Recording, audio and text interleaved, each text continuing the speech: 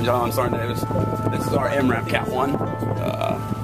It's our mine-resistant vehicle. It's got a V-shaped hull all the way through it's a true V-shaped hull from front to rear. Like all wax rear, a little bit better comfort than our other vehicles that we've had.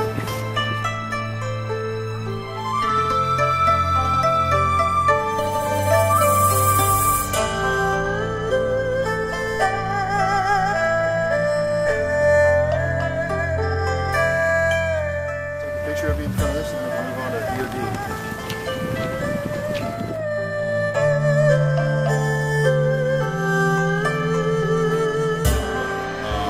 We'll go out there and do dud sweeps with them and dispose of any unexploded ordnance. This is a lot more accurate because the rifle machine at a distance, you know what I mean? And you should. So in EOD school, you'll be in this suit for upwards of an hour and a half. So if you could be in it for an hour and a half, you're good. Oh, Chhiring. You go up Mount Everest with this. We'll put you in Guinness Book of World Records. Yeah. First person. I've tried. Chhiring, you can climb up Mount Everest in this.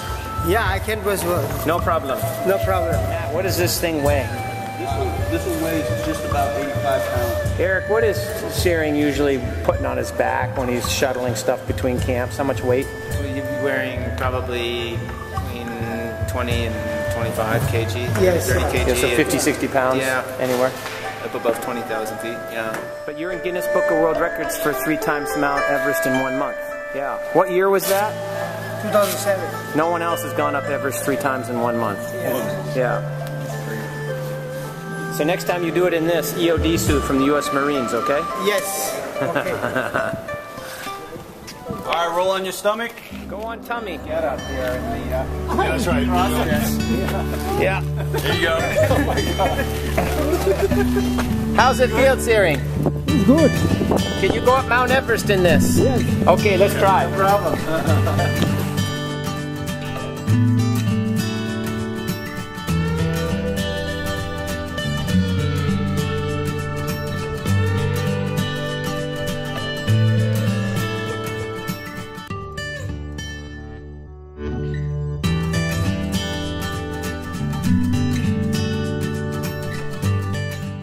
Hoorah!